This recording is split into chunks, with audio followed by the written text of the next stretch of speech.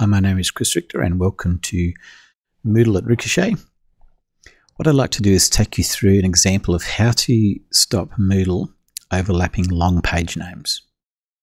And to explain what that means, you can see here how at the bottom of Moodle, and we're looking at the Moodle default theme here called Boost, you see test page number 1 is a fairly short name. Then we have a jump to and a drop down arrow which allows us to jump to different pages. Then we have a very long page name. This is page 3 with a very long page name which can happen. You can see how this page name is overlapping. What we need to do is apply some CSS to this page name and force it to not overlap with the drop down list. So how do we do that? It's quite simple. Some very basic CSS is used. And the area that we're looking to add this CSS, you can see here, is the pre-activity link and the next previous activity link and the next activity link. Both of those are used to display this previous and next link at the bottom of each page. Now this can change depending on which theme you're using. So you may need to look into the code and have a look, see what IDs are being used for the previous and next. Let's have a look at Moodle and see if we can see exactly the same thing. If we go into Moodle and into our demo course, you can see we have our demo course here and we have an announcement. There's our jump to, but we don't have any other page listed here. So let's have a little bit of a look at the course in a bit more detail.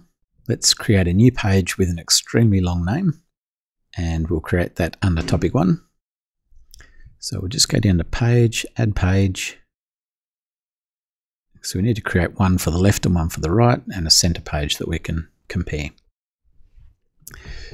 So this is page 1 with a very long page name. And just put something in the page so it will let us save it. Save and return to course. We'll add another page.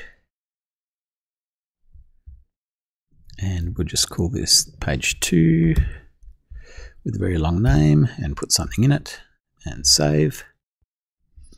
So you can see already how that's overlapping. Let's go back and create a page 3. Add a page.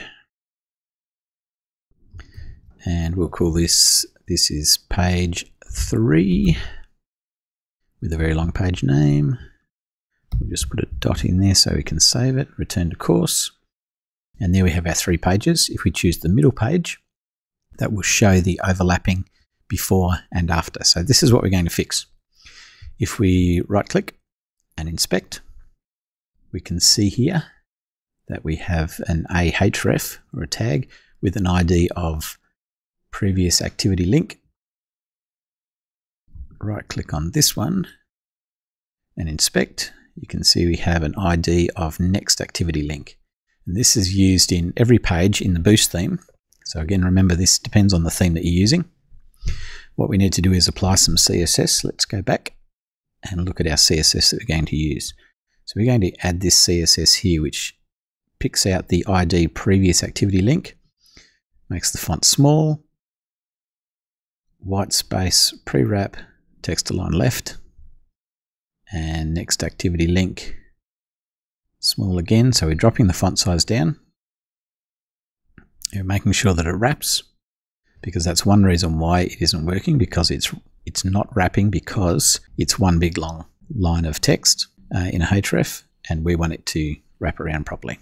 So we're going to grab this CSS just here and copy that. Now we are assuming here that you are an administrator. So you need to go into Site Administration, into Appearance and select your theme and find the area that lets you put in your own CSS. So we're going to go to our theme right now and have a look at how we do that. To Appearance and down to the Boost theme, which is the theme I'm using for this course at the moment. You can see here there's only a few settings. I'll go to Advanced Settings and you can see here we have raw initial SCSS and raw SCSS. Now I do have some information already in here. I'm just going to move that out the way for now, so you don't have to worry about that. And we'll put our CSS code in there that we've got. So previous activity link, font small, white space, and save changes.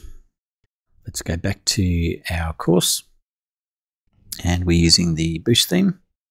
And you can see that we have this is page 1, this is page 2, this is page 3.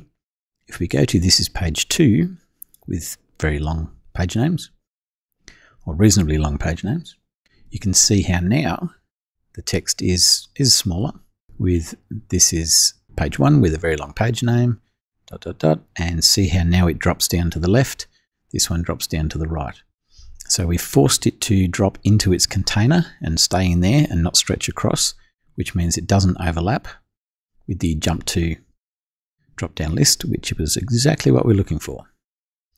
And if you look over on the right here, where we've gone right click inspect, you can see that the CSS that we applied, font size small, white space pre-wrap, and text align left, is now working correctly. So if we take that out, the white space, you'll see how it jumps across again.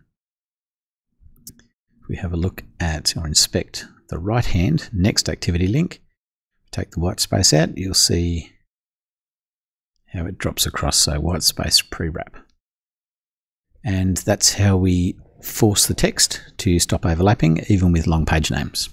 My name is Chris Richter from Moodle at Ricochet. Hopefully this has been helpful to you. Please feel free to leave some comments or catch up if there's any other issues or ideas or things that you need help with. Talk soon.